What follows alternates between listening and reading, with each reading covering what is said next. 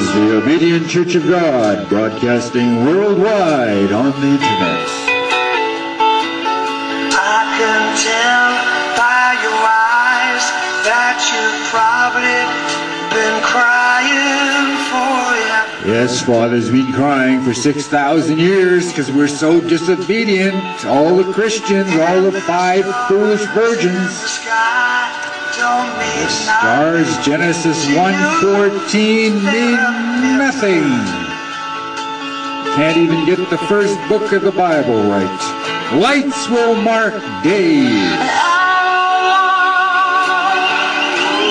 Preach about it, how you broke God's heart. If I stay here just a little bit longer, if I stay here, won't you listen to God's heart? God's heart.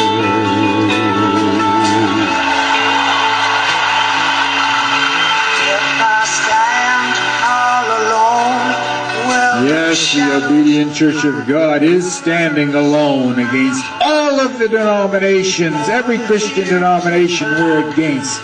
All of the 5 foolish virgins, the 5 foolish virgins of the offshoots of all the worldwide churches of God, we are against them because they do not follow God's Bible. I don't wanna preach about it, how you broke God's heart. If I stay here just a little bit longer, if I stay here, won't you listen to God's heart?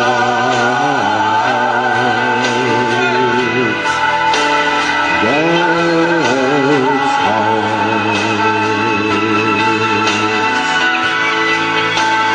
God's heart. Won't you listen to God's heart? God's heart.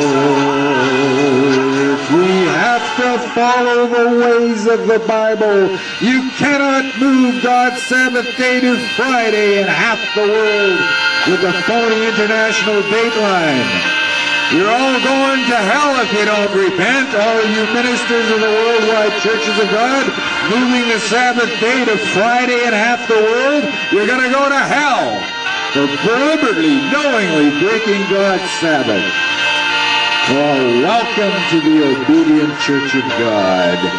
We are the Nazarenes. We are of the same doctrine of Paul. And we're telling you how you broke God's heart. So, bonjour, Paris, France. C'est 16 heures l'après-midi, l'heure d'Union en France, 6 p.m. supper time in Paris, 9 a.m. on the West Coast, 12 noon in New York City, breakfast time, supper time, lunchtime, the perfect time for your spiritual feeding today. God's heart. Yes, you're breaking God's heart by your willful disobedience of moving God's Sabbath to Friday in half of the world. And by your willful disobedience of having the Passover elements on the 15th, taking the bread and wine on the 15th, when the Bible clearly states the 14th is the day of the Passover. And indeed, the second Passover we just had this last week, and in Numbers 9:11 it says, on the 14th day, ... eat it. When do you eat it? On the 14th day, ... eat it. Eat. Not the 15th day, the 14th day. Read it in the New International Version. On the 14th day of the second month at twilight, they are to eat it with unleavened bread and herbs. Now, if it's after twilight, then it's the 15th day, and you're disobeying God's Bible. So get it straight. It is the 14th day for the first Passover. It's the 14th day for the second Passover. God says so, and it's not for you to change or to worm your way around it and try to wiggle around it and slither past the 14th day and onto the 15th day. God says the 14th day. And look, no animal becomes an offering until it's consumed. Until it's consumed by the fire on the altar, then it becomes an offering. The same way as the animal did not become an offering until the animal was consumed, the Passover elements do not become an offering until they are consumed by you on the 14th. On the 14th. Not a day later, because then you've missed the Passover. You're too late. You're too late. The animal was consumed on the altar on the 14th. The elements symbolizing the blood and the body of Christ are to be consumed on the 14th, just like the animal was consumed on the altar.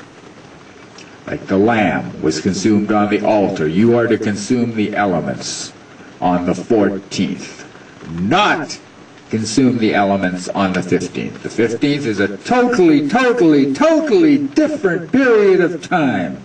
Just like Shemini Atzeret is a totally different piece of time from the Feast of Tabernacles. Well, today we're going to try to pull more of your sheep out of the mud. We're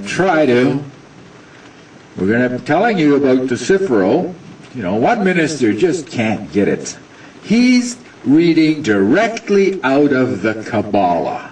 Directly out of the Kabbalah, which is based on the Zohar, which was written by demons automatically.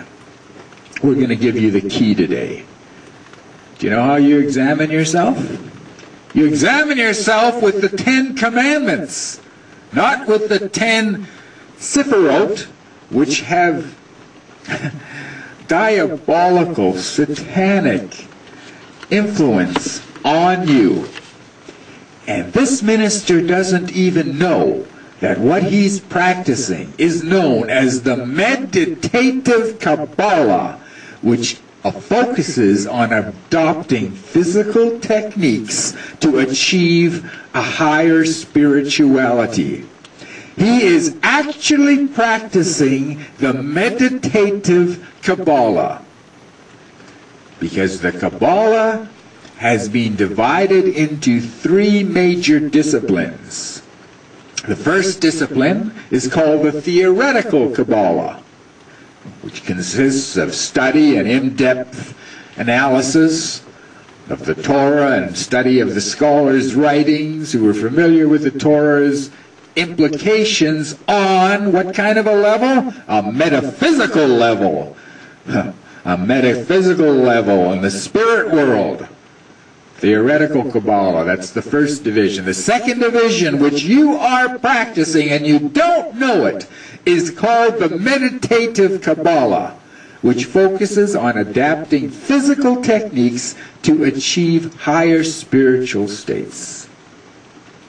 And the last is the Practical Kabbalah, which takes the form of extracting aspects of the Kabbalah to affect the physical and spiritual world in a completely autonomous way in black magic. This form of Kabbalah is blatant occultism, and it's condemned by the Bible in Leviticus 19:31, verse 31, verse 20, Leviticus 20 and verse 27. And Practical Kabbalah is overlapped with the same principles of the Meditative Path of the Kabbalah that you are practicing. And that is the most popular among mainstream. You don't know what you're doing. I've got to say it stronger than that. You don't know what the hell you're doing. You're practicing Meditative Kabbalah. Give your head a shake.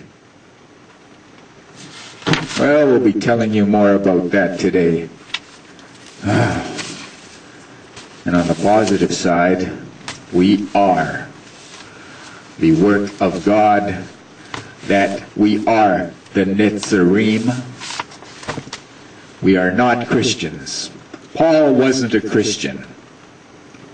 Paul was the leader of the Netsarim. Acts 24:5, whether you like it or not, Paul was not a Christian. He was the leader of the Netsarim.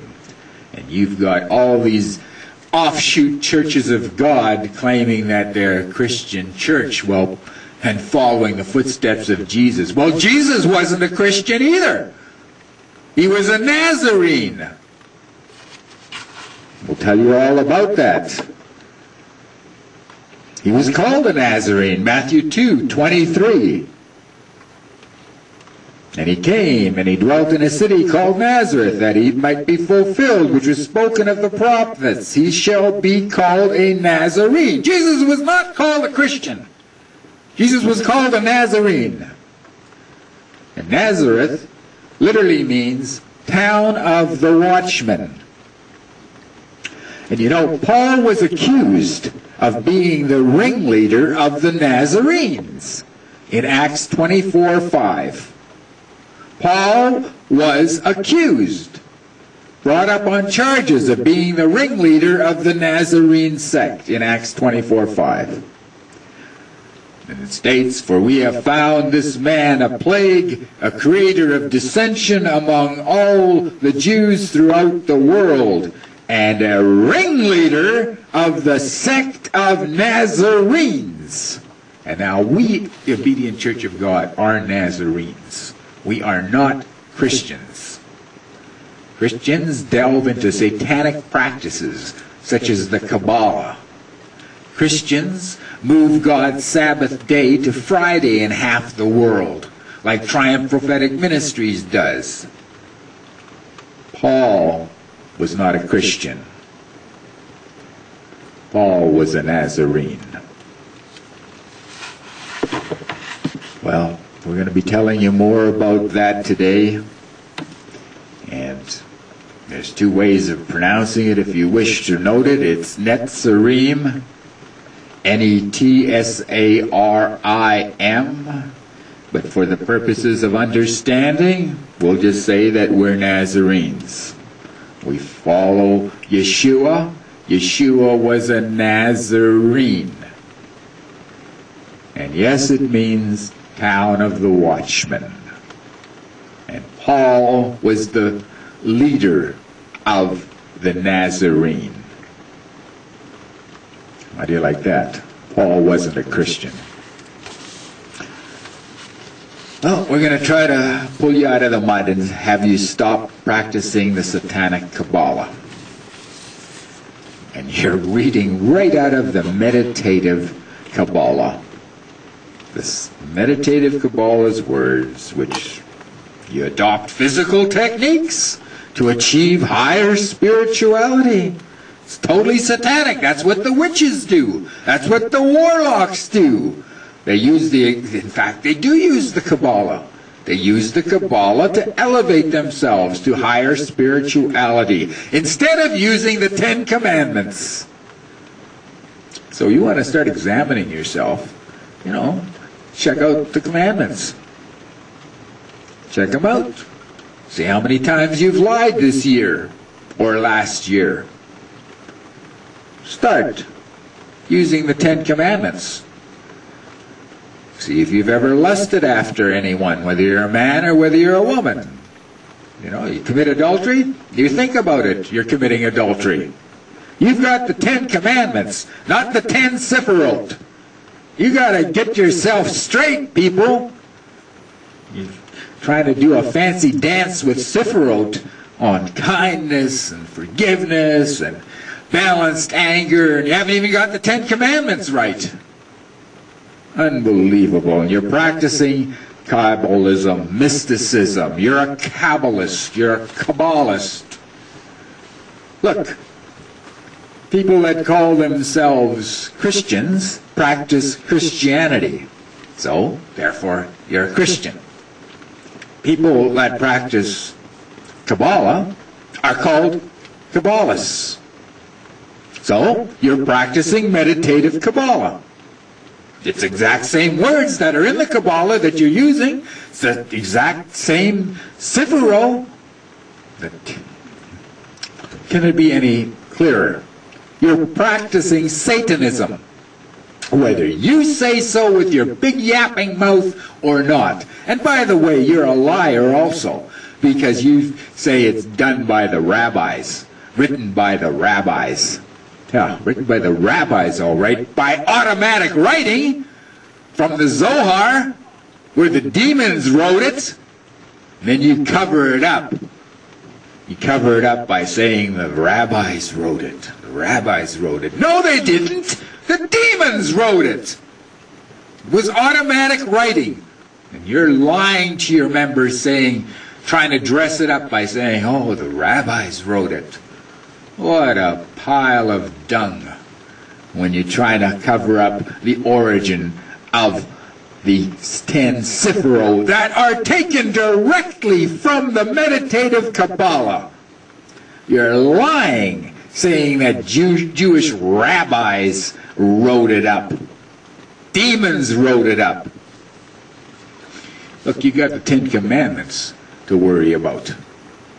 And focus on the 10 Commandments. That's what you focus on. And I can guarantee you this one minister isn't obeying all of the 10 Commandments. And I know that for a fact. That's all I'll say.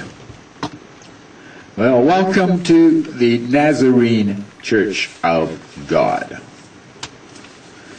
And for those of you who repented and practiced the Passover on the 14th, second Passover on the 14th of this month, and that was on Thursday before the sun went down in the USA, and it was on Friday before the sun went down in the Philippines. So now you're right with God. Now you have redemption for your sins. And all of those of you who practiced it on the 15th of the first month, you missed it. You missed it. You were a day late. You missed the train. Train already left the station. You missed the Passover. And you missed the second Passover too. Because the Passover is on the 14th, whether you say so or not. The sacrifice is to be consumed on the altar, burned up on the altar on the 14th, and the sacrifice is to be eaten on the 14th, not the 15th. We'll tell you more later. First, let's enter the throne room. So all please rise. Face the north heavens, where Father and Yeshua are. Arms raised, eyes closed, head bowed.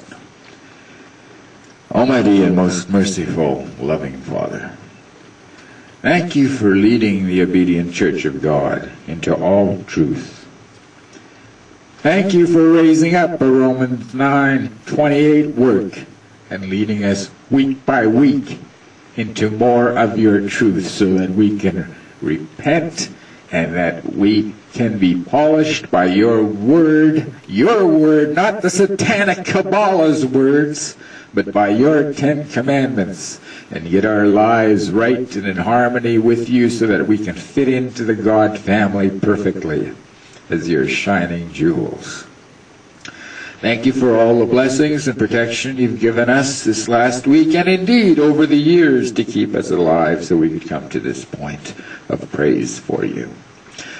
Please be with the brethren in Pakistan. It's so dangerous there. They're murdering others, other people in other cities that are practicing on the Sabbath day. So please protect our 200 plus brethren in Islamabad who are doing their best and who celebrated the Passover one day later than we did because they waited for the sun to go down. Well, Father, we count on you to inspire all things and lead us further into the truth as Nazarenes, just as your son was a Nazarene, Father. So now we commend the service into your hands and ask for your inspiration, both on the speaking and the hearing, and especially on the videotapes when the people listen, so that if you're calling them, that they can understand. So now we turn the service over to your hands and ask it all in our King's name, Yeshua HaMashiach, our mighty, powerful warrior king who's coming to destroy 200 million men on this earth. Power and glory be to Yeshua and you forever, Father. Amen. Ah, yes. Welcome to the Church of the Nazarenes. They're not Christians. It's going to take a while for some people to get used to that. Paul wasn't a Christian. Yeah, Constantine was a Christian. Yeah. Constantine and all the other sects were Christians. Yeah. But not the Nazarenes. Not the Netsarim. We are the Netsarim. Maybe I should give you some information about that right off the beginning. You know, that Yeshua was foretold, he shall be called a Nazarene. Matthew 20, verse 23 of Matthew 2. He shall be called a Nazarene. Now, Netsarim, that's another way of phrasing it. Well, they followed the Torah as it was taught, and they believed that Yeshua was obviously the Son of God. And in the book of Acts, thousands of Jews and Gentiles were being added to the called out ones, the ecclesia, to these Nazarenes, not to the Christians, to the Nazarenes. You got Acts 2:41 to 47, Acts 4:4, Acts 6:8, Acts 9:31. Let's turn to one of those. Thousands of Gentiles were being called. Just a sidebar, yeah, thousands were being called in, but how many ended up at the end were only 120. Out of all the thousands that had been called in, only 120 stayed faithful. So let's turn to the first reference, Acts 2:41. So we can see that there was a work going on that was calling large numbers of people. And verse 41, now all who believed were together and had all things in common, and they sold their possessions and goods and divided them among all as anyone had need. So continuing daily with one accord, they all agreed on the doctrines in the temple, and breaking bread from house to house, they ate their food with gladness and simplicity of heart, not with convoluted Sepheirot. Let's find the other reference. Acts 4:4. Find out, get a bit of an inkling of the character of these people. However, many of those who heard the word believed, and the number of men came to be about 5,000. 5,000. So you can see that this was a magnificent work of Yeshua, because the priests were disturbed. Yeah, the priests were upset. So in verse 1 of Acts 4, now as they spoke to the people, the priests, the captain of the temple, and the Sadducees came upon them, hassled them. Being greatly disturbed at them, they taught the people and preached Jesus in the resurrection from the dead. Well, these are the Sadducees, who they don't even believe in a resurrection.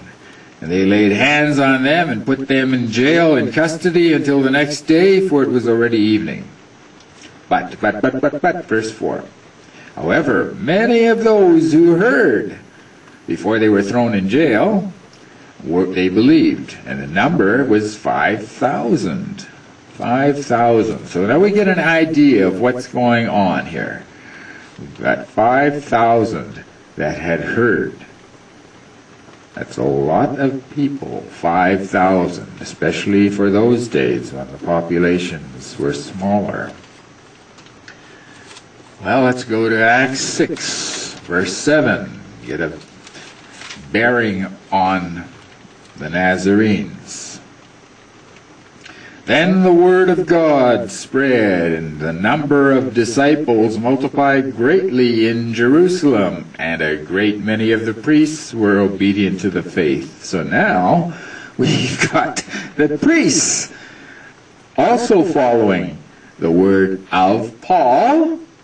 And remember, Paul was accused of being the ringleader of the Nazarenes, not of any Christian group.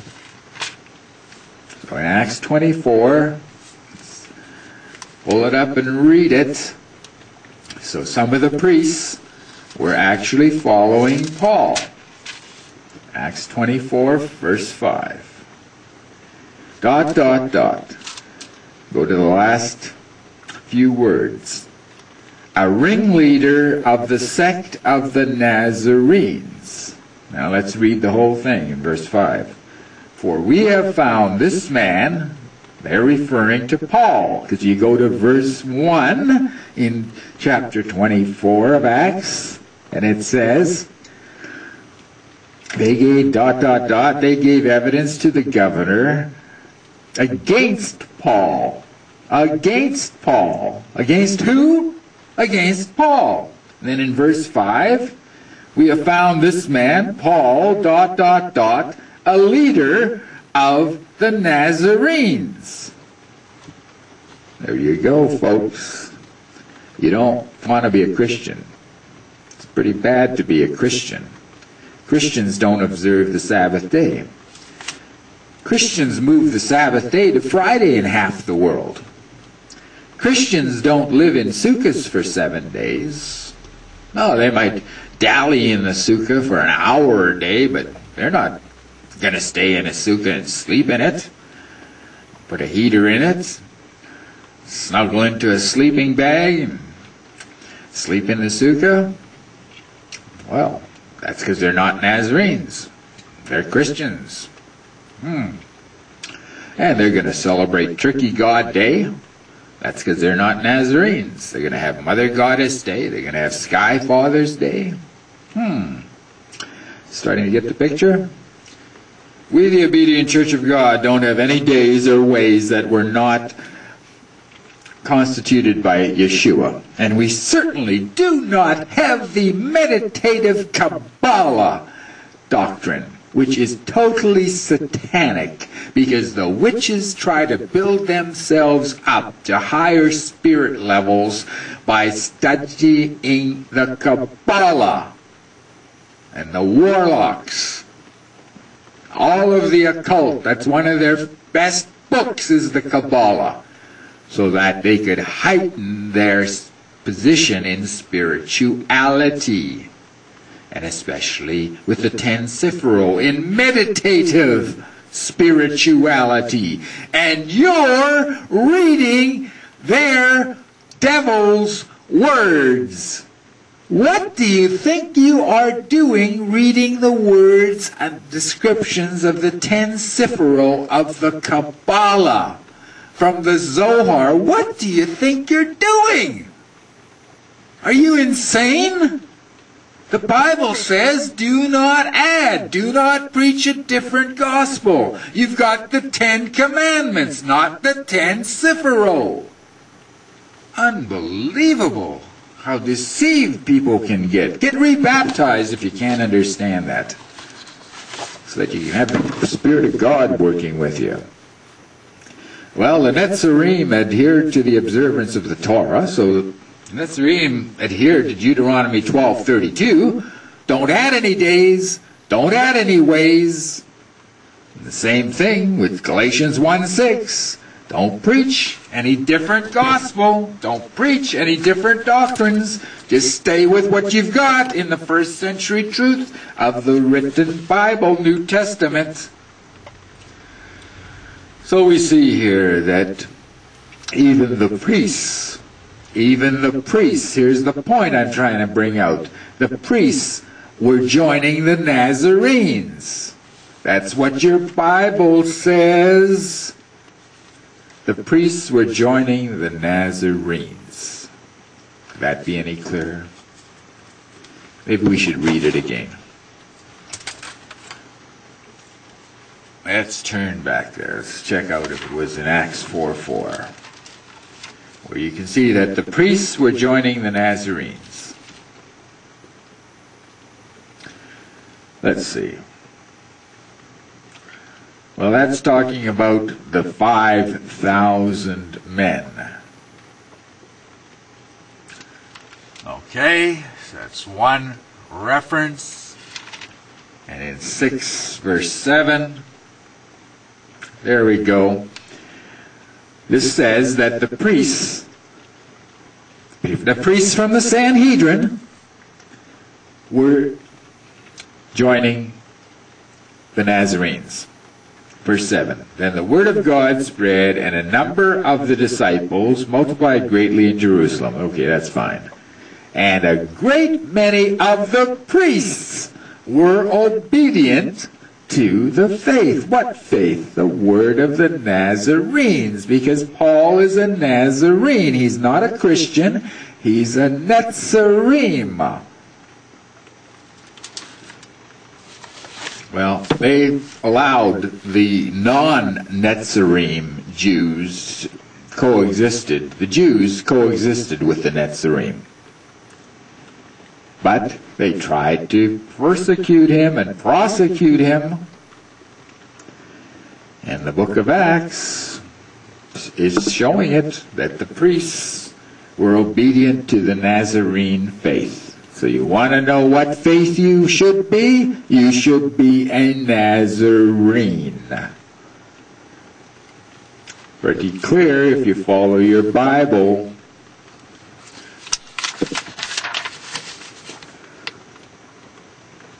Well, first of all, the Nazarenes, they weren't Jews necessarily. They followed the Messiah, Yeshua, of the New Testament. But they weren't Christians. And they came from many different nationalities and from many different cultures. And they no longer considered themselves Gentiles either, but Israelites.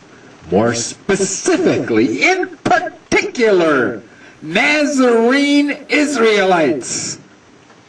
And they see themselves as grafted in members of the Commonwealth of Israel.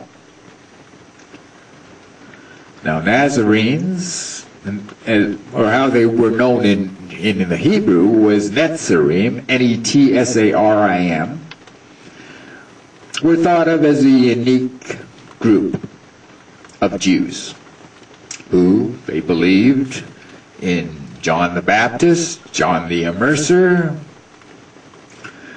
and they believed that John the Baptist was the messenger sent to prepare the way for Messiah, according to Malachi 3:1. We're all familiar with that, which says that God Father would send someone to his temple. I'll send you my messenger who will prepare the way for me. That's John. Then suddenly the Lord you're seeking will come to his temple. So the name Nazarene or Netsarim, or even Netsari, in singular is Netsari. It means offshoot branch watchman. Offshoot branch watchman. Now, specifically, the name refers to those who follow Yeshua, follow the one who sprang forth from the root of Jesse. Indeed, Isaiah 11:1, a shoot will come from the stump of Jesse. Isaiah 11:1, a shoot will come up from the stump of Jesse. From his roots, a branch will bear fruit. Now guess what the Netsarim means? It means offshoot branch watchman. Well, let's go to Isaiah 4, verse 2. In that day, the branch of, in Hebrew, will be beautiful and glorious, and the fruit of the earth will be the pride and adornment of the survivors of Israel. See, the Nazarenes believed that Yeshua was Moshiach, the Messiah, foretold of by the prophets. But they didn't ascribe to Christianity. And Yeshua, he was called a Nazarene, according to Matthew 2, verse 23. And he came and dwelt in a city called Nazareth, that it might be fulfilled, which was spoken of the prophets, he shall be called a Nazarene, because he went to the town of Nazareth, and he lived there. He dwelt in a city called Nazareth. He was called a Nazarene because he lived there. You know, if you live in California, you're called a Californian. Okay. Now, the name Nazarene Israelite carries the declaration of a believer's membership within the Commonwealth of Israel. And this gives a frame of reference by instantly identifying this type of believer in accordance with scriptural terminology. Now, there's further proof from Gamaliel. You remember you found Gamaliel in the Bible, that the Netsarim had arisen in the time of Gamaliel the elder. Now, Gamaliel was a leading authority in the Sanhedrin. And he, Gamaliel, publicly spoke about this sect. In my notes here, it says the group gained notoriety through a devoted group of Talmudim disciples who followed Yeshua ben Yosef, Y-O-S-E-P-H, who,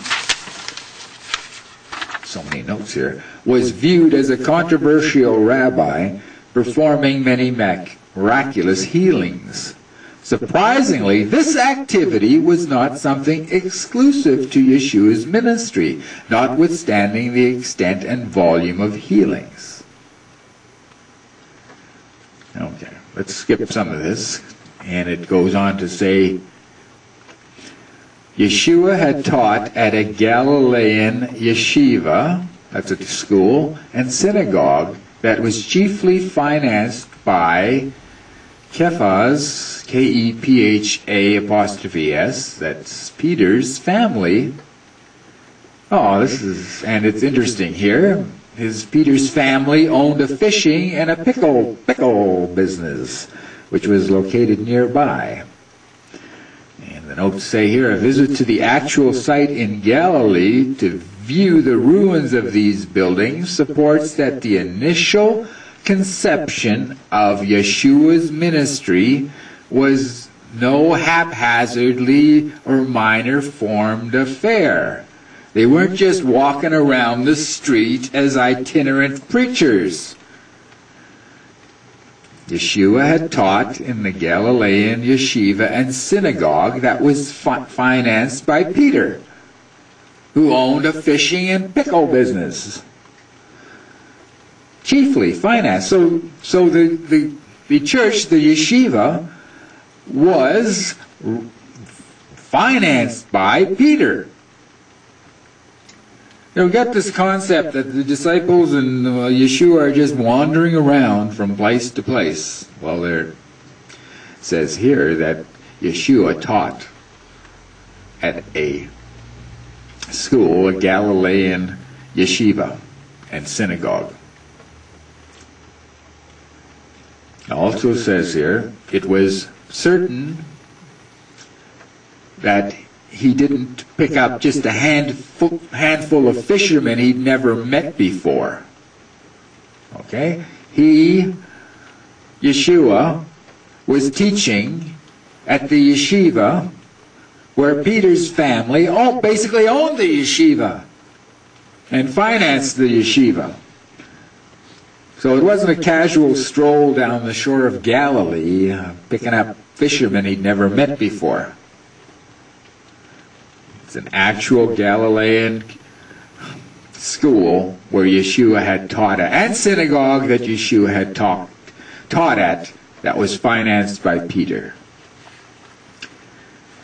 Now, I pulled up some early church views of the Netsarim, what the early church writings show about their objection to the Netsarim. And in the writings of Ephanius, Epiphananius, of Salamis, Salamis, a prominent early church father, is perhaps the most accurate account of the general Christian perception of the movement of the Netsarim, of the Nazarenes. Through this account, there's a negative tone towards the faith, but it captures their identity. So we're going to read it to you here, what they actually wrote about Yeshua's group called the Netsarim, where you saw that it is an which means offshoot branch watchman. And it's Netzari or Nazarene. Here's what they said about them. They called them sectarians. And Yeshua's group didn't call themselves Christians, but Nazarenes. All right, let's read exactly what the writers say here. And we'll stop where it might be vague. Here's the exact quote. But these sectarians, ... they're referring to the Nazarenes, did not call themselves Christians, but Nazarenes. However, they are simply complete Jews. Okay, so they're knocking them already. They're saying, they're only complete Jews. Then they say they use not only the New Testament, but the Old Testament as well, as the Jews do. ... They have no different ideas. Wrong. Yes, they do. But confess everything exactly as the law proclaims it and in the Jewish fashion. Remember, the Jews didn't even believe Yeshua was the Son of God, except for their belief in Messiah.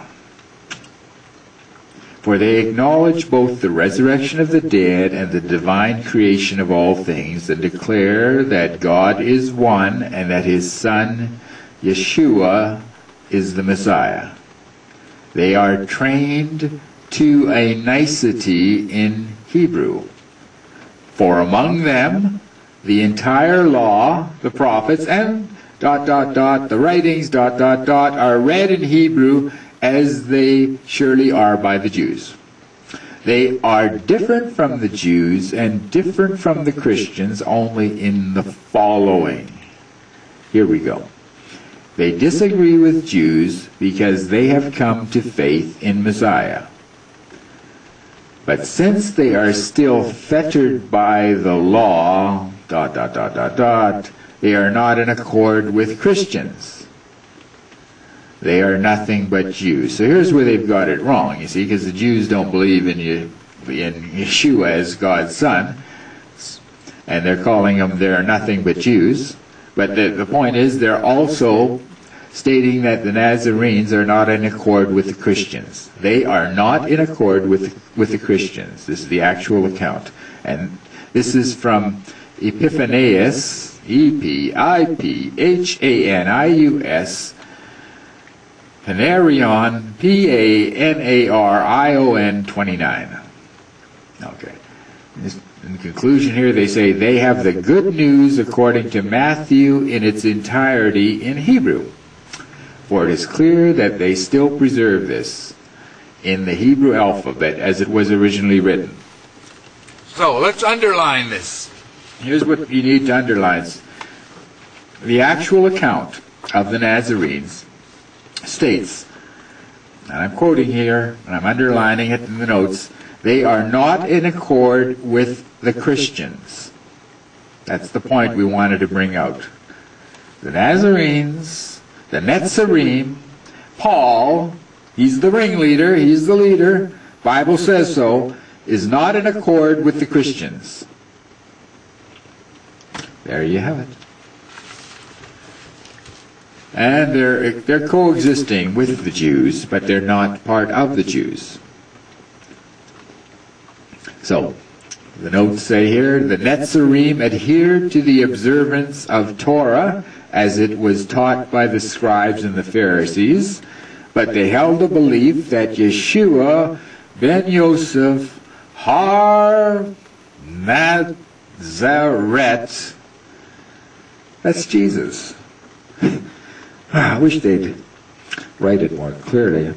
They held to the belief that Yeshua, the son of Joseph of Nazareth, was the Moshiach, the Messiah spoken about by the prophets of the Tanakh. Oh, okay. So, let's simplify this. The Netsarim believed that Yeshua was the chosen one by God, spoken of by the prophets, was the Messiah. The Netsarim believed that Yeshua was the Messiah. I'm glad I know how to make notes. Let's just write that in here, because instead, the Netsarim believed Yeshua was the Messiah. Just about have to translate the whole thing the way they've got it written.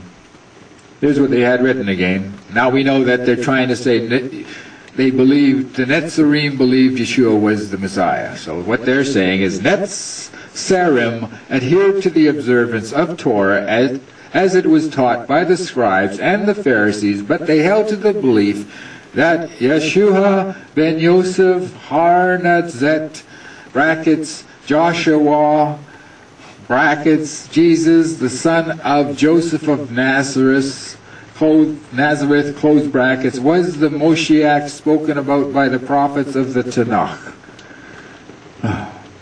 Why can't they just say, Netsarim believed Yeshua was the Messiah?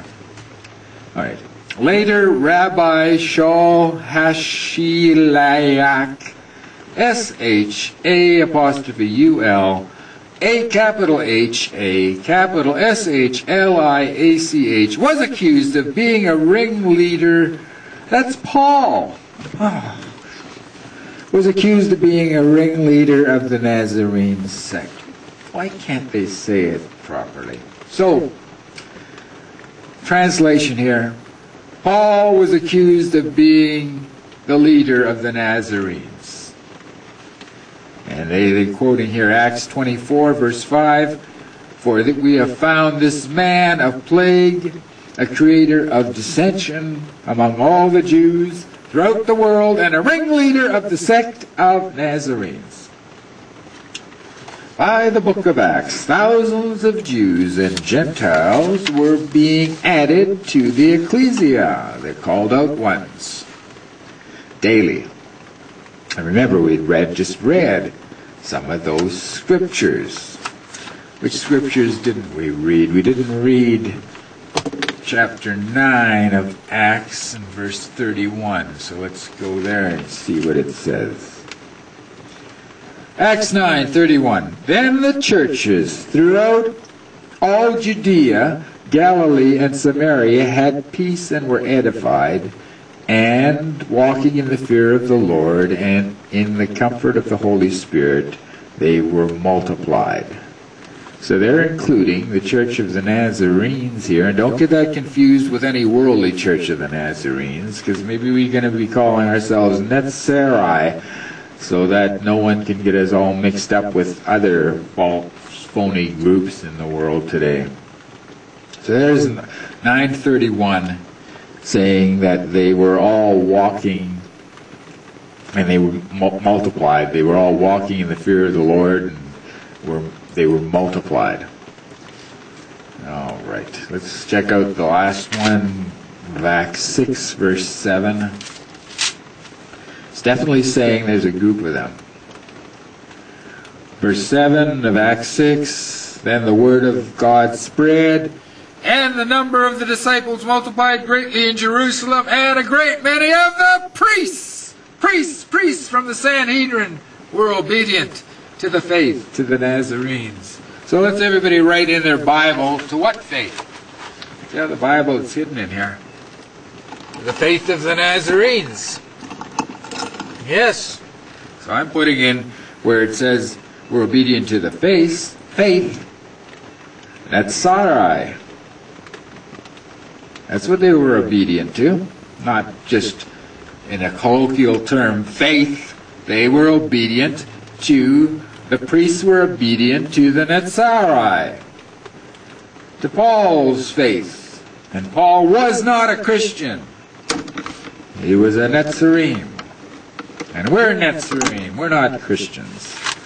We'd actually told you that last week. Well, let's see what else they say here. It says, "Such was the impact of Yeshua's teachings and actions that not long after his death and ascension, his own brother," here we go again, Rav Yaakov Ha-Tzadik, R-A-V, space, capital Y-A-K-O-V, space, capital H-A, capital T-Z-A-D-D-I-K, the Just. Okay, we figured this one out. That must be James the Just. James the Just, because there wasn't any other just around except James the Just, was appointed as head over the Sanhedrin, and a significant portion of the priests who served in the temple also became associated with the sect. Well, hallelujah. Things are going pretty good for the Nazarenes. So we got James. Let's start underlining it and translating it. James the Just. Okay. Let's try this. The Nazarene, James, maybe the Netsarai. The Netsarai, James, was appointed as head of the Sanhedrin. Wow! So the Netsarai, James, was appointed as head over the Sanhedrin. And then it says, and a significant portion of priests who served the temple also became associated with the sect. So that substantiates that it was the Netsarai that was appointed head of the Sanhedrin as Rav Yaakov had Tzadik the Just. James. So, James was head of the Sanhedrin. How do you like that? Okay, and a number of the priests who served in the temple also became associated with, I'm not going to put sect, well, let them put sect, but with, as Netsarim. As Netsarim. This is wonderful. He substantiates everything the obedient Church of God has discovered. And the number of Talmidim, well, followers, Talmidim they're calling, multiplied greatly in Jerusalem, and a great many of Kohanim, those are the priests, were obedient to the faith. What faith? Not the Christian faith, the Netsarim faith. Not Sarai faith of Acts 6:7. So let's reinforce it by turning back to Acts 6:7 and see what faith it was.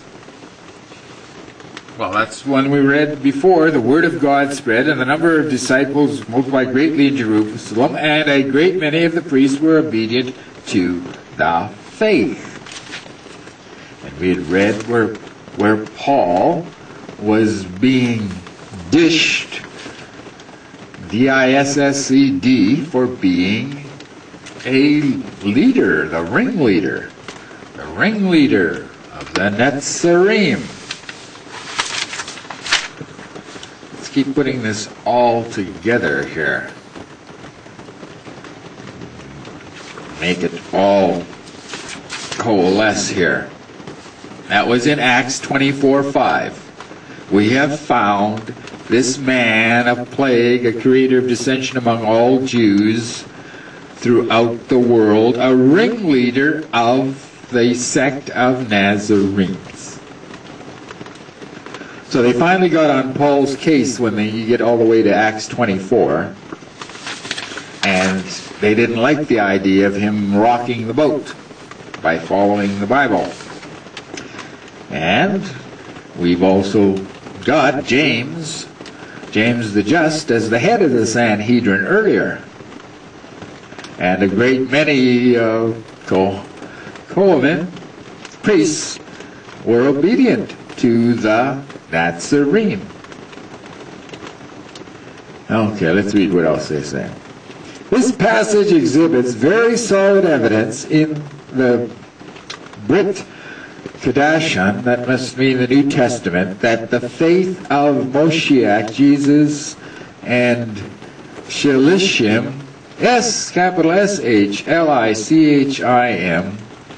now that's Jesus, not Jesus, Yeshua, and it must mean the apostles, was, they're saying not that far removed from Pharisaical Judaism. Well, scratch that one, they got that one wrong. Anyways, they say, if it were, no priest would have in any way been involved with the movement. Well, from that context, it makes sense. So they're saying that the movement followed the Bible, the strict interpretation of the law, which the Pharisees did. And it says, this passage exhibits the very solid evidence that the Brit Kadasha, New Testament, that the faith of Moshiach and the Shilachim apostles was not that far removed from Pharisaic Judaism. If it were, no priest would have been involved with the movement. Now, here comes the trouble. Not for us, but for them. Unfortunately, a fraudulent addition of the word church, capital K-I-R-K-E / capital C-I-R-C-C, which denotes a particular Greco-Roman version of the faith, included in many Bible translations, has robbed many readers of seeing a clear picture of what was really going on at the time. Oh, there you go. So all they're saying is that the way it's worded, that by just calling things church, instead of correctly calling them the Netsarim, is robbing readers of the Bible of what was really going on. This article, here we go. The book of Acts, if you read the book of Acts with Christian eyes, you'll usually fail to see the Netsarim coexisting alongside mainline Judaism of the day. And it says, even if it was only for a comparatively short time. When the Christian reads the fraudulently added word church in his Bible, this shifts him from seeing the emergences of a sect, and instead he sees the formation of a new religion. Well, you see, that gets it all mixed up, because people think that it's a Christian church. Well, the Netsarim were not Christians. A Nazarene Israelite is not a Christian. And the reason is, this is because Christianity denotes a Greco-Roman centered version of the faith that still retains its full Gentile identity. To stay a Gentile puts one in a state of having no hope, according to Ephesians 2:11-12. Well, of course, because we're grafted in. We're grafted into Yeshua's tribe. All right, so Ephesians 2:11-12.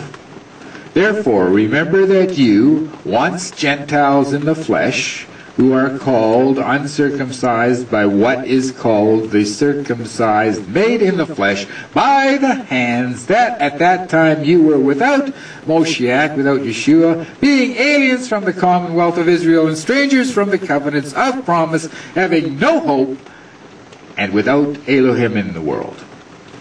Okay, so when you're a Gentile, you've got no hope. So of course you've got to be grafted in as part of Yeshua's family. So to embrace the Greco-Roman version of the faith is to directly renounce the three core pillars of the faith outlined in Isaiah 56:6. Isaiah 56:6. And let's see if we should go there. Isaiah 56. We don't want to get this complicated, but we do want to reinforce the truth that we are not Christians and we are not Jews. We are Netsarim. So the reference here is Isaiah 56 and verse 6. It's really going to shake up your relatives to know that you're not a Christian. Here we go. Isaiah 56:6. Also the sons of the foreigner who join themselves to the Lord to serve him and to love the name of the Lord, to be his servants, everyone who keeps from defiling the Sabbath and holds fast my covenant. Oh, wow, that really applies in today's world, where all the churches are moving the Sabbath and not holding fast or defiling the Sabbath in half the world. So this is who we are, the Netsarim are. They're foreigners. That's us. Who join themselves to the Lord, who is Jewish, to serve him. Okay, so let's everybody put it in their Bibles. And the sons of the foreigner, put your name, who joins themselves, put your name again, to Yeshua, to serve him. Okay. So that's you. You're the foreigner who joined yourself to Yeshua, to serve him. Another translation. Let's see if we can find it here. And foreigners who bind themselves to serve. Well, all right. Let me do the translation here. They've got it in Hebrew writing. All right. And foreigners who bind themselves to Father, serve him, to love the name of Father, and to worship Him, all who keep the Sabbath without desecrating it, and hold fast to my covenant. Okay.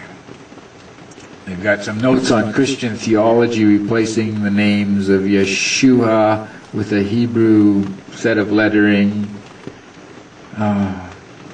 Let's bypass that. All right. New paragraph. A Nazarene Israelite is someone who observes Torah with the knowledge of its realized identity in Yeshua HaMashiach. He does this with the understanding that no piece of the Torah has been abolished, marginalized, or altered. Matthew 5, classic scripture, 17, don't think that I've come to abolish the law. Remember, I keep saying there's even more law now. You can't even think of murdering your neighbor or being angry at your neighbor. You can't even think of murdering your enemy. You're supposed to love your enemy. There's more law.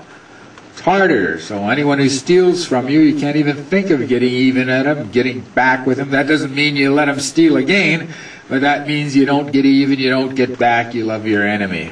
There's more law. More law. Okay, so here we go. Do not think that I have come to abolish the law or the prophets. I've come not to abolish them, but to fulfill them. I tell you the truth, until heaven and earth disappear, not the smallest jot or tittle, pen stroke. Well, let's look around. Is the earth still here? Yeah, the earth is still here. Not until the earth disappears shall I abolish one jot. Anyone who breaks the least of these commandments and teaches others to do the same will be called least in the kingdom of heaven, but whoever practices and teaches these commands will be called great in the kingdom of heaven. For I tell you that unless your righteousness surpasses that of the Pharisees and the teachers of the Torah, you will not enter the kingdom of heaven. So unless your righteousness surpasses all these ministers that are moving the Sabbath day to Friday in half of the world, including all the Jews who are moving the Sabbath day to Friday in half the world, in Australia, in the Philippines, in China, in India. You know, and India's got 3.1 billion and China's got 3.2 billion. That's nearly, when you start adding that up, wait a minute, that's more than half of the world. We've got 7.3 billion. Oh. Well, there you go. Let's start saying 2/3 of the world. Moving the Sabbath to Friday in 2/3 of the world. Okay. Well, regarding the Netsarim, it talks about the devotion to Torah in accordance with its observance in spirit. Well, that's important. And preceded by the fear of Elohim is confirmed in Isaiah 11, verses 2 to 5. All right. The Spirit of Father will rest on him, the Spirit of wisdom and understanding, the Spirit of counsel and of power. It doesn't say Father, by the way. I'm saying Father because that's what these Hebrew letters mean to me. So the Spirit of Father will rest on him, the Spirit of wisdom and of understanding, the Spirit of counsel and power, the Spirit of knowledge, and the fear of Father. And he will delight in the fear of Father. Now there's a new one for you. So, you're going to delight in the fear of Father. He will not judge by what he sees with his eyes or decide by what he hears with his ears, but with righteousness he will judge the needy. With justice he will give decisions for the poor of the earth. He will strike the earth with the rod of his mouth, with the breath of his lips. He will slay the wicked. Righteousness will be his belt, and faithfulness the sash around his waist. Well, there we go. We've got the Spirit of the Father and the fear of the Father. So that tells you something. And that's confirmation of Mashiach's devotion to the Torah. Let's put this all together. So Isaiah 11, 2-5 says that Yeshua feared the Father. That's what it says. And he delighted in the fear of Father. So there's a bear note. Yeshua feared the Father. It says so in Isaiah 11, 2-5. But Yeshua didn't have anything to worry about because Yeshua always was obedient. So Yeshua delighted in the fear of the Father, because he didn't have, as we say, no sweat, man, because he obeyed. He obeyed the Father, so he delighted in the fear. Well, we're investigating the credentials of our movement, the Netsarim. That's who we are, because we do exactly what Yeshua did. We do exactly what Paul did. And we don't add anything. We don't add one jot or tittle. That makes us the Netsarim.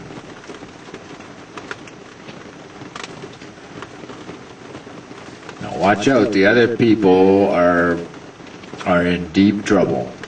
They are people that aren't Netsarim are in deep trouble. You know, remember in Ephesians 2, verse 11-12. Remember, formerly you, the Gentiles in the flesh. Let's read it.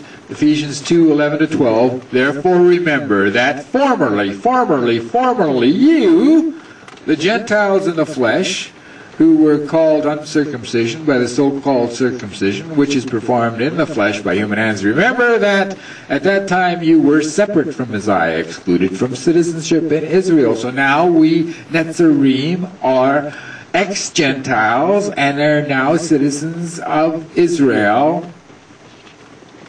And it said here, before when you were a Gentile, you were without hope. Read for yourself, Ephesians 2:11. If you still want to be a Gentile and call yourself a Christian, you're without hope and without Elohim in the world. So that's how, in the notes here, that Ruth ceased from being a Moabite. So at the time when Moabite Ruth, told Naomi that your Elohim shall be my Elohim, so she ceased from being a Moabite and became an Israelite. So she's a different ite. Not a Moabite, but an Israelite. Therefore, that's what happened to us. We also are Israelites now. Now it says, the Nazarene Israelite movement has often been accused of being a sect. Those who have rejected such accusation prepare for a shock. This faith is indeed a sect, in a good sense. So, it goes on to say, I guess they're heading towards the difference of saying that calling something a sect isn't a bad thing. Let's see what they say. A person's ignorance of the word's true definition gives this argument life. Okay, the ignorance of the word sect, its true definition, gives this argument life. So the true definition is a good thing, that a sect is a good thing. Goes on to say, on the contrary, no one should make any apology for use of the appropriate terminology. If one is weathering this accusation, take comfort in the knowledge that Rabbi Shaul, here we go again, Paul, S-H-A'-U-L, was also accused of being a ringleader of this same Nazarene sect, Acts 24, verse 5. Consider the choice of language used in the following two verses as they appear in most Bible translations. Acts 24:14. Well, let's go to Acts 24:14 and See how they're dishing us again. D-I-S-S-I-N-G.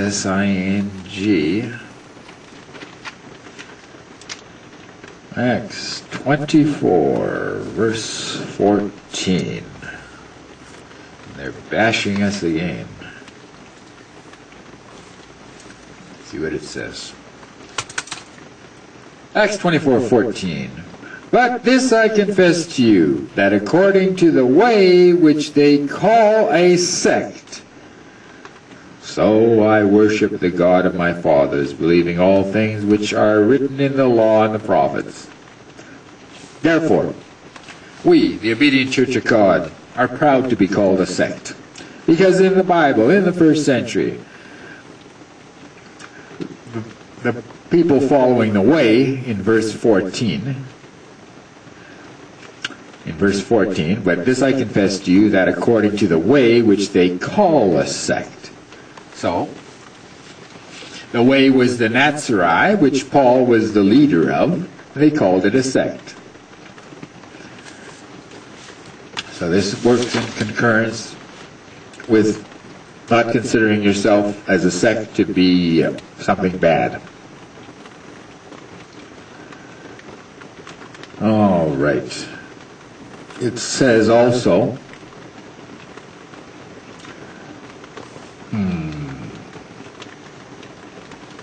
let's see what it says in further on in Acts 28:22.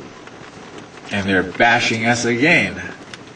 Acts 28:22. They're dishing us again.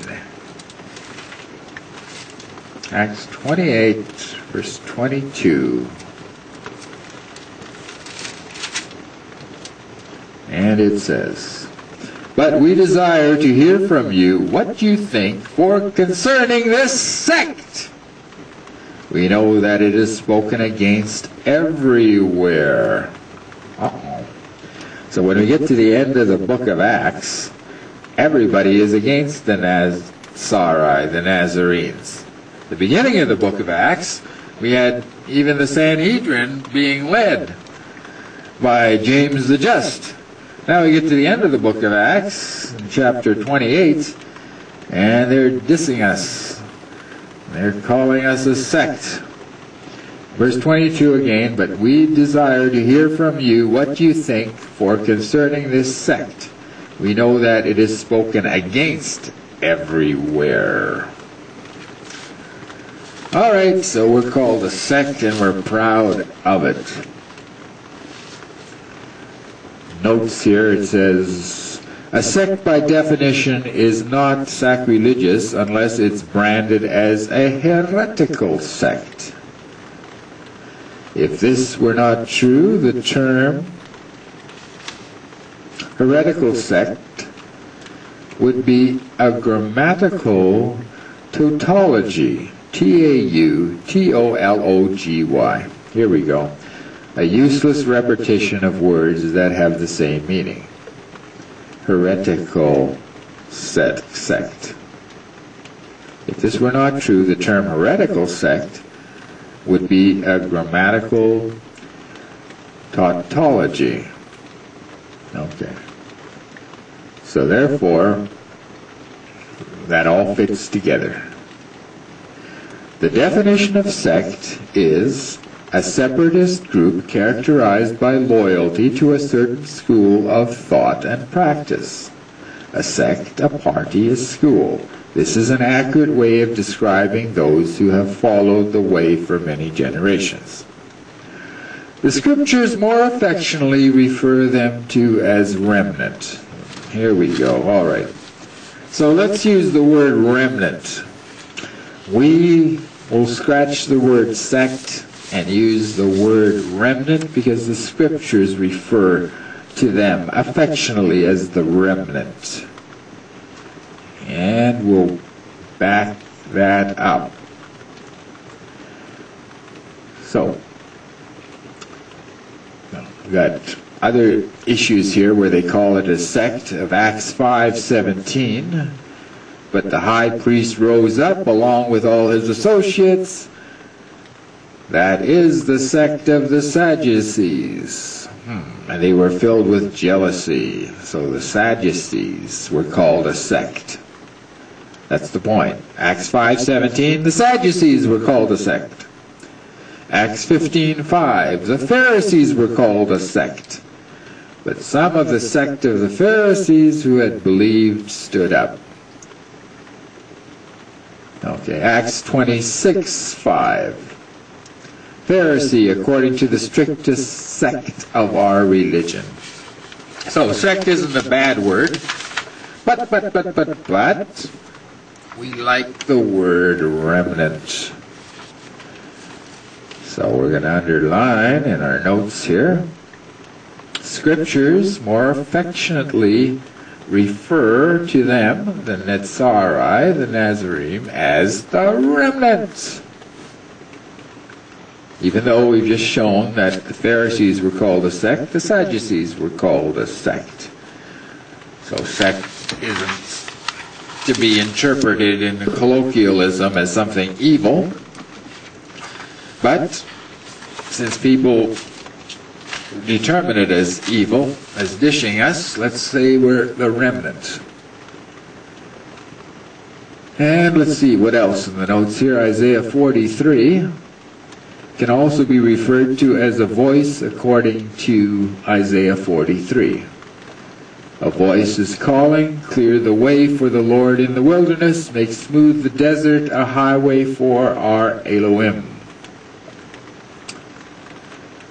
The notation here, the tree of Jesse mentioned in the book of Jeremiah, the book of Isaiah, refers to Moshiach, who must have descended from Jesse of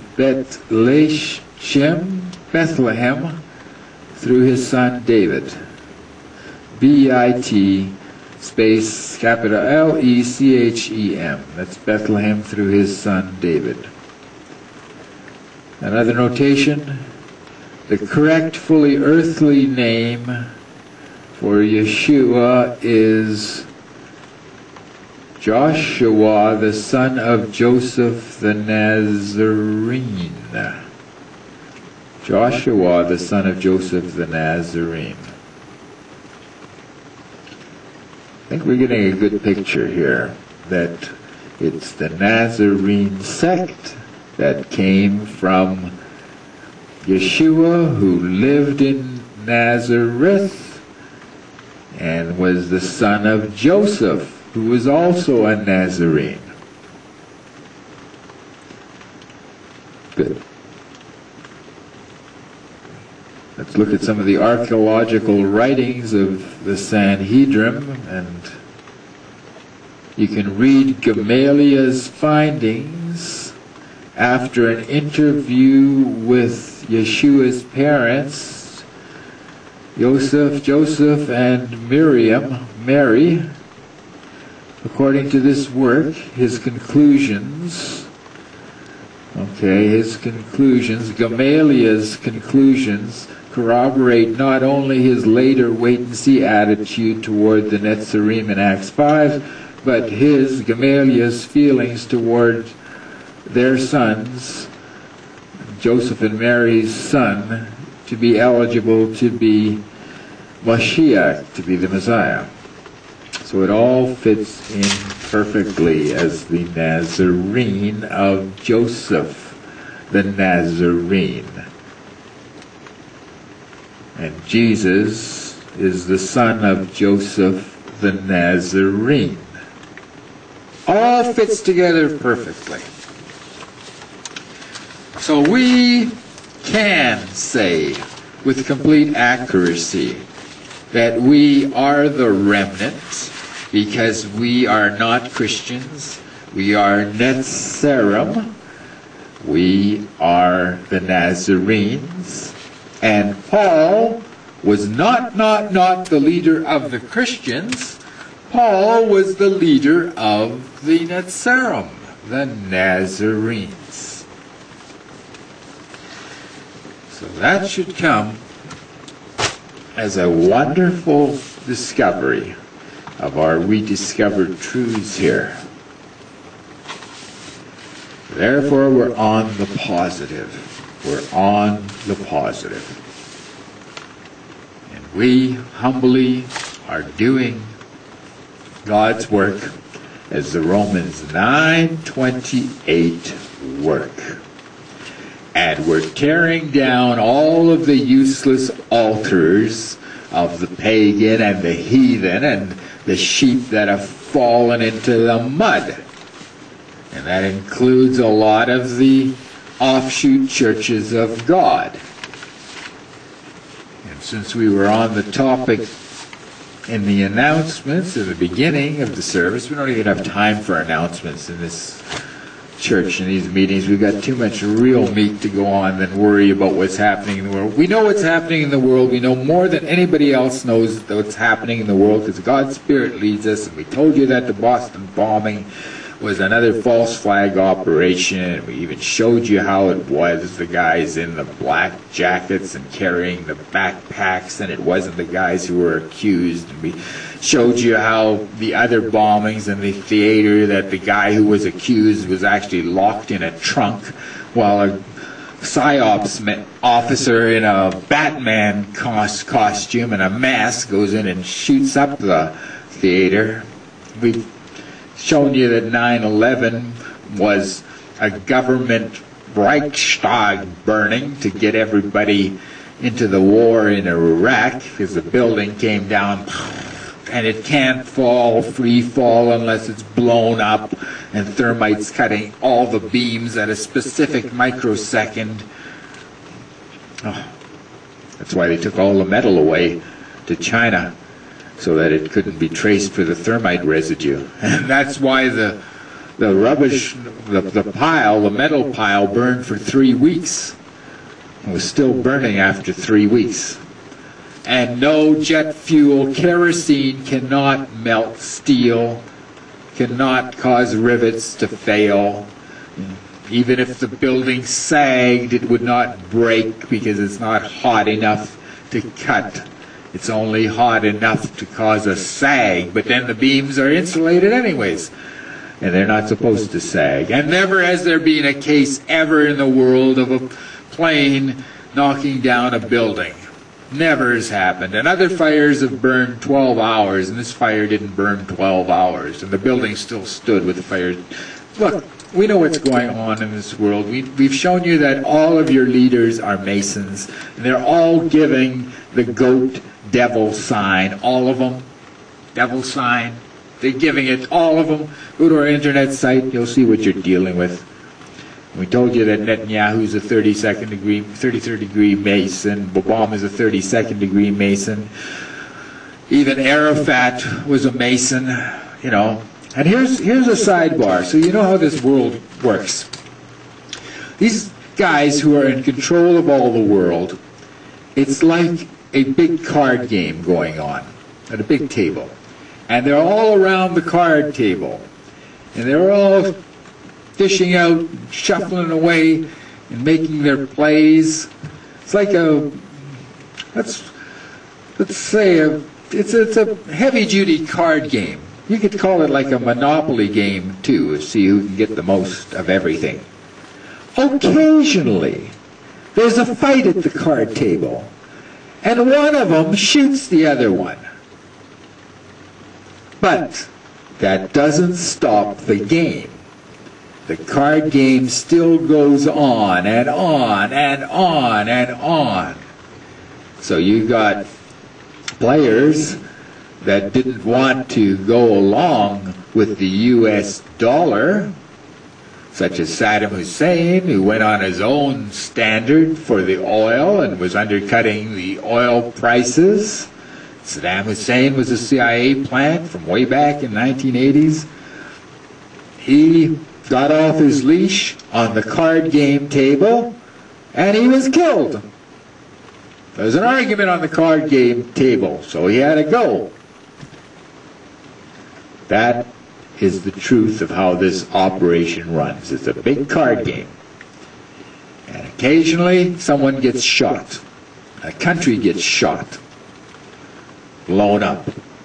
But the game goes on. The game goes on.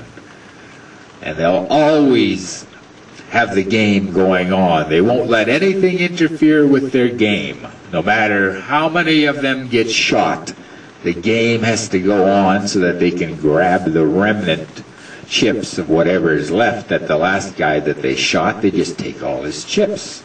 Then they might fight over his chips, and they might shoot somebody else again. But the game goes on. So we, the obedient Church of God, know what's going on. Remember, I told you the Nazis just moved over to America. It's the same thing going on. And we're not going to get into that. We don't have time for that. We should take a little time here to go over, to try to pull some sheep out of the mud who are into the Kabbalah, into the Meditative Kabbalah. The sheep that are reciting word for word and studying word for word the Meditative Kabbalah. And if you are doing the 10 Sephiroth, you are doing Kabbalah, whether you say so or not, because, first of all, the 10 Sephiroth are taken directly from the Kabbalah. Period. End of story. The 10 Sephiroth are taken directly from the Kabbalah. There's 3 trees in the Kabbalah, in the Sephiroth of the 10. Let's keep with giving you the exact. Remember I told you that the Kabbalah has 3 major disciplines. 3 major disciplines of being a witch, of being a sorcerer, of being involved in the Kabbalah. The first is a Theoretical Kabbalah, which is a study and analysis, a scholarly study of the Torah, and you get familiar with the Torah's implications, but on a metaphysical level, in a spirit realm level, not on a human level. You study the Kabbalah, you study the Torah contemplatively on a spiritual, physical, occult level, to see where the angels are, to see in Genesis 6:4, a study about the Nephilim, study on and on and on, that the sons of God sang for joy at the creation of the earth, on a metaphysical level. The second level is called the Meditative Kabbalah, and it focuses on techniques to develop a higher state as a witch, to be a better witch, a more balanced witch, to balance out your good and balance out your evil. And that's why you have everything inside of everything in doing the Sephiroth, because you're balancing out your evilness. The last is the Practical Kabbalah, and that's actually trying to affect the physical and the spiritual world in autonomous ways. And in order to affect the spiritual and physical world, you have got to be schooled in Meditative Kabbalah, in the 10 Sephiroth, so that you can affect the spiritual world, so you can work your black magic, you can work your spells against the physical world, because you studied it out in the Meditative Kabbalah section, which gets you balancing the energies of the good and the evil, of the yin and the yang. And that focuses on your developing physical techniques to achieve a higher spiritual state as a witch, a more balanced witch. You are practicing Kabbalah if you are going anywhere near the 10 Sephiroth. Just to straighten you out, you've got the 10 Commandments, not the 10 Sephiroth. The Kabbalah was done by automatic writing. It wasn't done with Jewish priests being godly men. It was done by mediums who were Satanists, who were allowing demons to enter them, and they would write the Kabbalah automatically. And the writings of the Sepheirot are based even worse than the Kabbalah on the Zohar, on the automatic writings of the Zohar. If you're practicing the Sepheirot, you're practicing mysticism, whether you say so or not. And indeed, they even describe it as mysticism. And then one minister tries to dismiss the word mysticism. Unbelievable. Look, if you practice the techniques of Christianity, well, in this case, Netsarim, Nazarenes, you are a Nazarene. If you practice the techniques of the Kabbalah, you are a Kabbalist, whether you say so or not, because you're practicing the techniques for 49 days.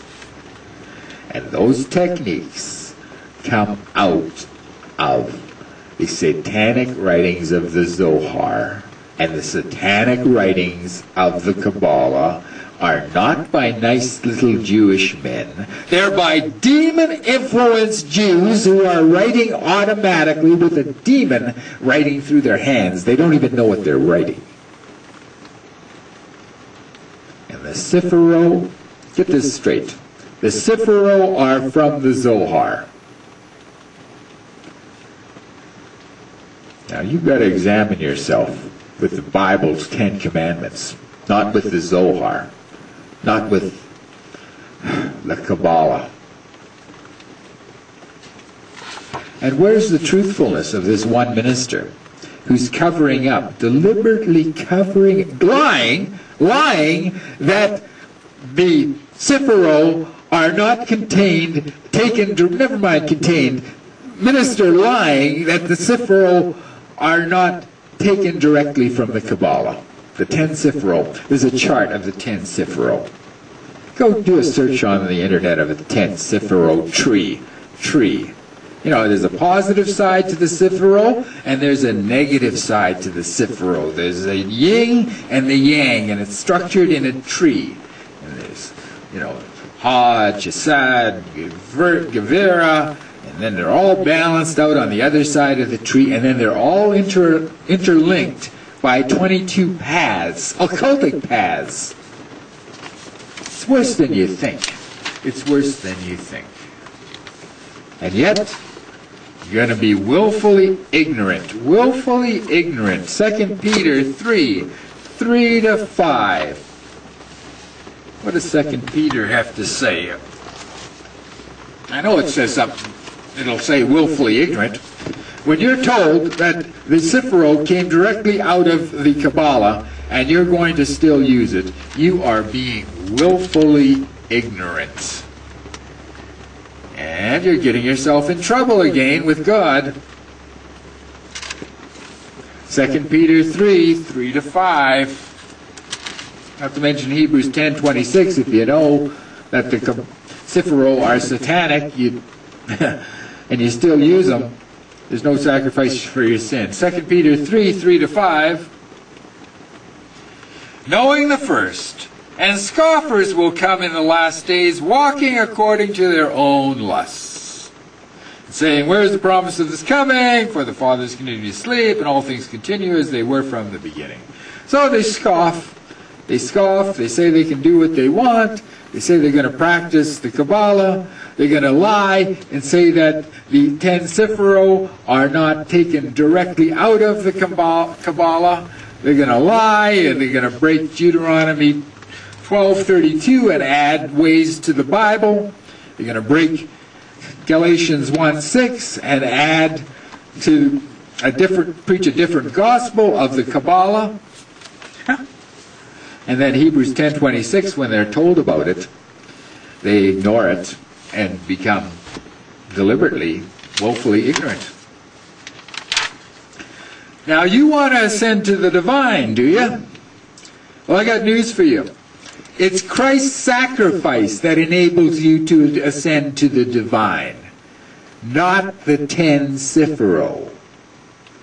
And it's the 10 Commandments that enable you to improve yourself. Not the 10 rotten, stinking, self-centered Sephiirot, the mystical Sephiirot of the Kabbalah, that it claims to enable to ascend towards the divine.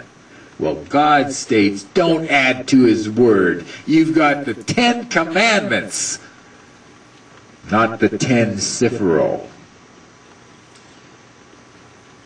Now, it goes even worse in the Kabbalah. The Kabbalah has different worlds to it. And in my notes here, it says each world can be understood as a descriptive of dimensional levels of intentionality related to man's natural desire to receive, and a method for the soul's progression towards unity with the return to the Creator. The terminology of this formulation is based upon the exposition of the Lurianic Kabbalah of the 20th century Kabbalist Yehuda Ashlag, A-S-H-L-A-G.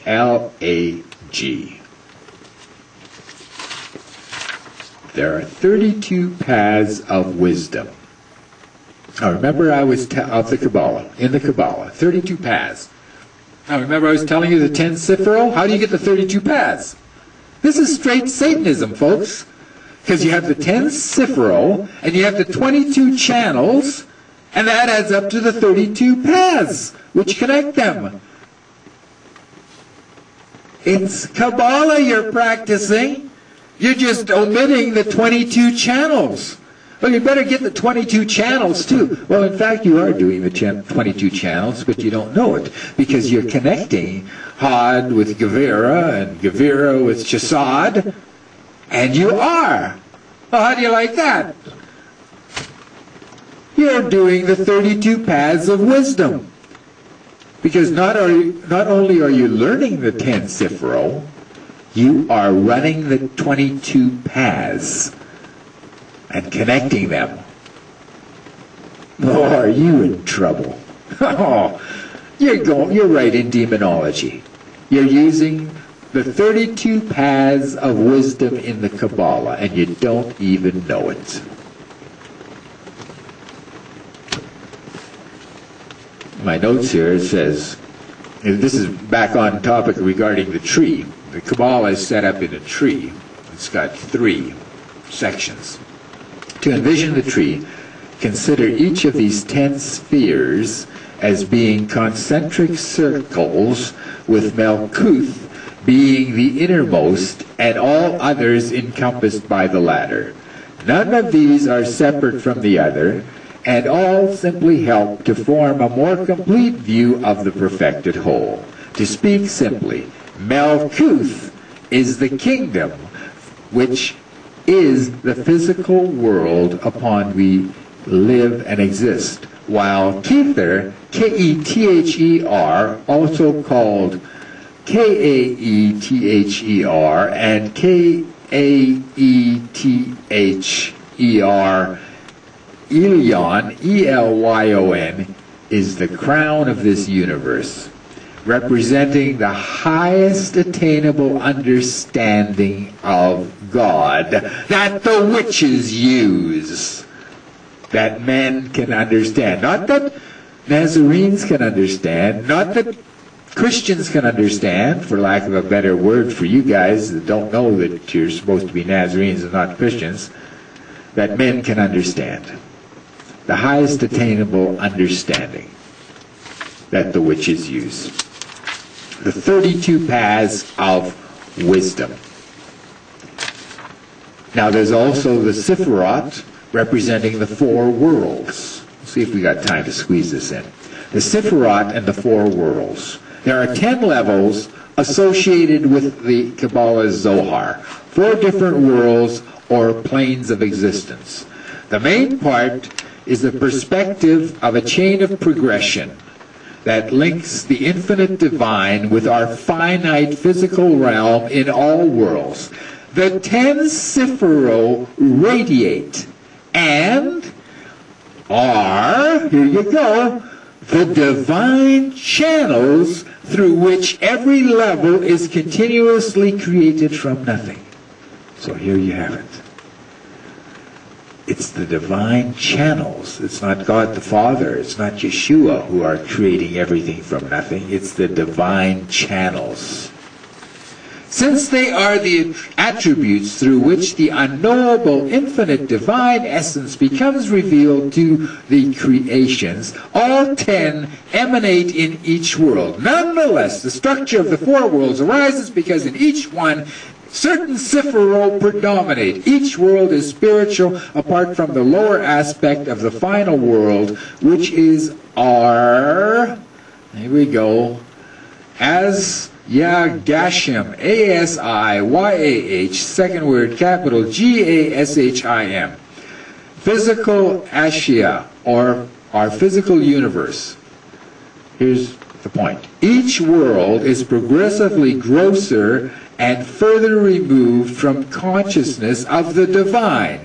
Until it is our world, it's possible to deny God in ascending order. So in our world, you have people denying God. But you, as a witch, can climb up the order by using the 10 Sephiroth to a progressive world that isn't as gross as in our world. In the Zohar and elsewhere, there are these four worlds or planes of existence. In the Luriatic system of Kabbalah, 5 worlds are counted, comprising these and a higher 5th plane. We can go on here, but we're out of time. The four worlds link the infinite within our realm and enable, here's the point, enable the soul to ascend. You don't have a soul, you are a soul, to ascend in scriptural, numerological, and spiritual association of the Sephiroth tree. Of the Sephiroth tree. So you're climbing the Sephiroth tree when you're using all of the 10 Sephiroth. And they're arranged into 3 columns. In conclusion, because we're totally out of time again, the 10 Sephiroth arranged into the 3 columns with the 22 paths of 3 types. So therefore, remember that we said that you're on to the 32nd path. Because you got the 10 Sephiroth, you got the 22 channels. I'm putting it all together for you. Bear note, here's the proof that it's satanic. Here's the proof. The 32nd path is that of administrative intelligence. That's the 32nd path. And the 32nd path is achieved by combining the 10 Sephiroth plus the 22 channels. And, hang on to your seat, the 32nd path is named the worshipped intelligence. The worshipped intelligence.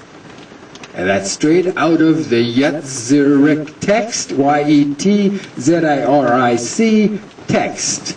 The 32nd path is named the worshipped intelligence. And remember, it's the 10 Sephiroth plus the 22 channels of the egg within the egg, within the Yeshad, and Hod inside of Ches. Anyways, it's worshipped intelligence. And why is it? Because it is so called because it directs and associates the motion of the 7 planets, directing all of them in their own proper courses.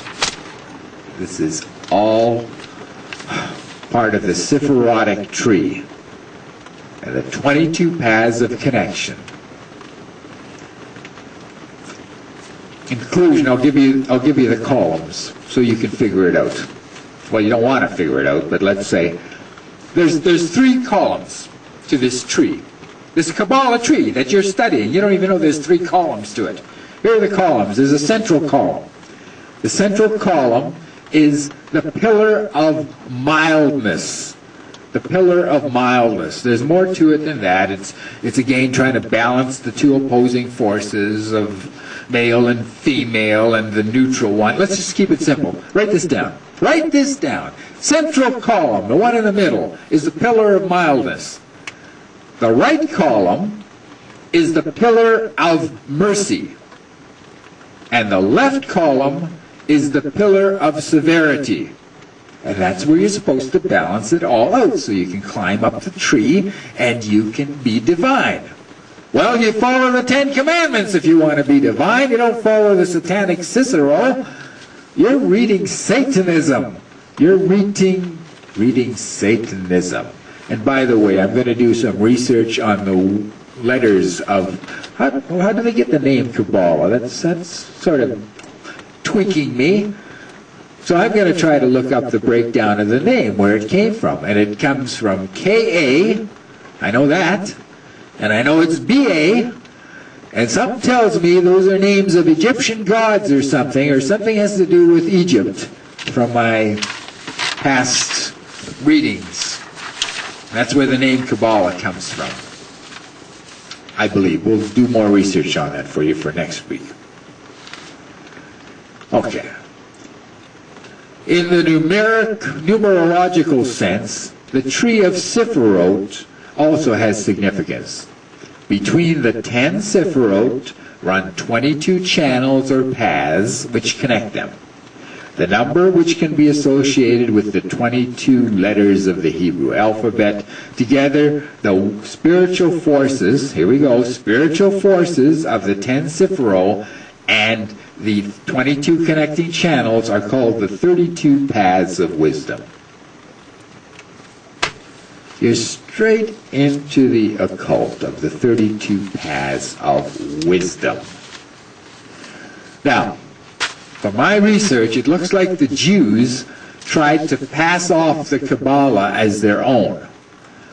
But when I'm going to go and study the etymology of the word Kabbalah, I believe that they are from Egypt and are high magic, high Egyptian magic, and very, very satanic. And the origin for Satan, or Satan, S-A-H-T-A-H-N in Hebrew, Satan, the origin for Satan. Well, that's the hidden agenda of the Kabbalah. Most people, in conclusion, we're out of time. In conclusion, most people do not knowingly know they're going towards Satan and towards Lucifer. And they end up worshiping Luciferian doctrine. And they're tricked into doing this. And your Kabbalah, the books of the Kabbalah, pretend to be about Jewish history. Here's the premise. And what you're reading is not history. It's actually mysticism. It's not hidden knowledge about the Bible. It's not hidden knowledge about the universe. It's actually what the Kabbalah is actually doing. The system of the Kabbalah, of the 22 channels, if you look at their claim and where it's derived from, it's derived from Satanism, of ascending the tree of 32. You are espoused to be the husband, the bride of Christ. You're espoused to be one true, a pure virgin with no satanic influence anywhere around you. And the Kabbalah, that you're the Sephiroth in the Kabbalah, you're not a chaste virgin. You're not a chaste virgin. You're now messing with Satanism. You know, and you go on and on and on, and I've got more in my notes here of how the tarot cards are based on the Kabbalah. That's all the time we've got to go. We're out of time. So don't be studying Kabbalah and not knowing it. Not knowing it by saying you're counting the Omer. You want to count the Omer? I want to count the Omer.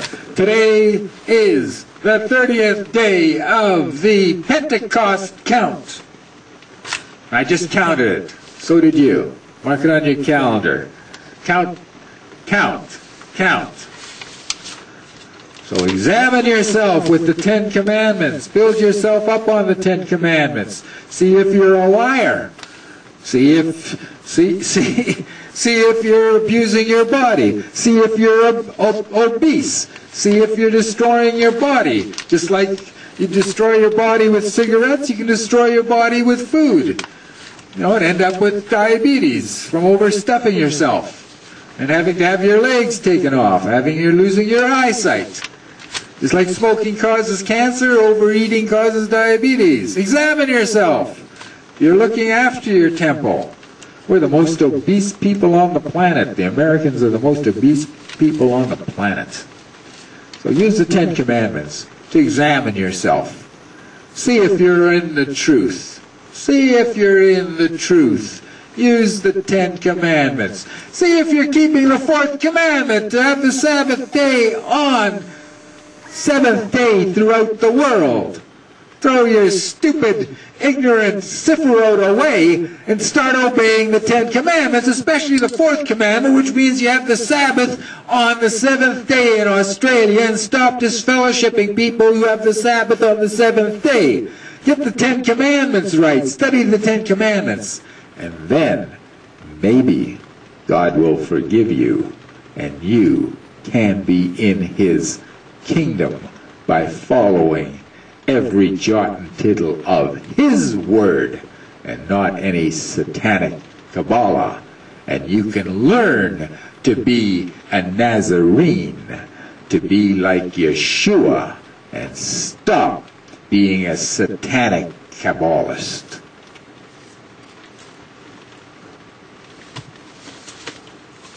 We always go overtime, but we have to want to. It's important to give you as much information that we can.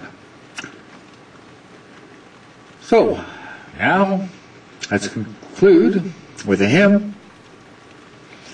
And unless the Lord shall build the house, we want to sing that one. The weary builders toil in vain. Use that Sepheirot, you're toiling in vain. You better get the 10 Commandments first. And stop lying about the obedient Church of God. Stop lying. Saying the obedient Church of God is disobedient church. That makes you a liar. Not only are you breaking the Sabbath by having it on Friday in half the world, you're also breaking the commandment of thou shalt not lie. Okay, Psalm 127. Unless the Lord shall build a house, all please rise and reflect on the words. Unless the Lord shall build the house, unless the Lord shall give you the doctrine, the 10 Commandments out of the Bible, and only out of the Bible, or else you're toiling in vain. I'm running it back here to get the right volume setting for you so we can all sing out together. Follow along with the words if you don't have the hymnal. Page 96. Unless the Lord shall build a house, the weary builders toil in vain. Unless the Lord the city shields, the guards maintain a useless watch. They make you rise ere morning break, and let your nightly vigils keep. The bread of anxious care partake, God gives to His beloved sleep. Don't you deny the gift of God, when sons of blessing He commands. These who in youthful days bestowed are like the shafts in warriors' hands, and happy they whose quivers bear those spoiled arrows such as these. May you engage on faithful fear and boldly face their enemies. That man is blessed who fears the Lord,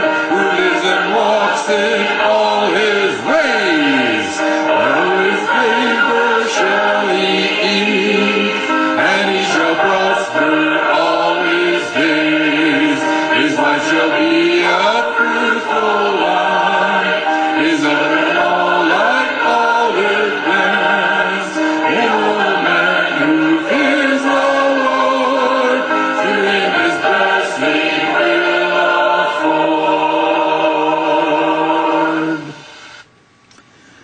And now for the closing prayer.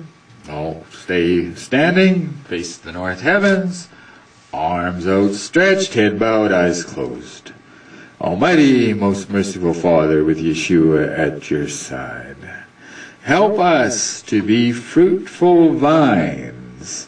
Help us to be like olive plants. Help us to be like your Netsarim. Help us to be like Yeshua of Nazareth. Help us to be like Paul, the Netsarim. Help us to be Nazarenes. Indeed, thank you for this knowledge. It's very important. Help the sheep to come out of the mud and filth of the Kabbalah, of the Sepheirot count that is totally satanic and occult, trying to climb the divine tree of knowledge to make yourself a more powerful spirit. Oh, help the minister, one particular, to obey the 10 Commandments, stop moving the Sabbath day to Friday in half the world, stop lying about the obedient Church of God being disobedient. Oh, Father, call out those who you're calling. Work with those who you're working with. In that regard, thank you for all the help you've given the obedient Church of God.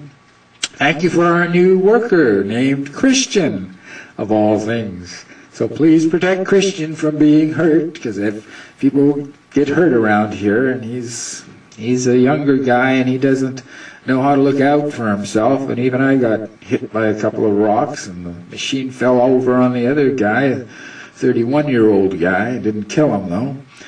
So protect the new Christian and help him. So now, Father, we ask for your protection also from the state police, from the county police, from the local sheriff, from the stormwater department, from the building code, and from any accidents.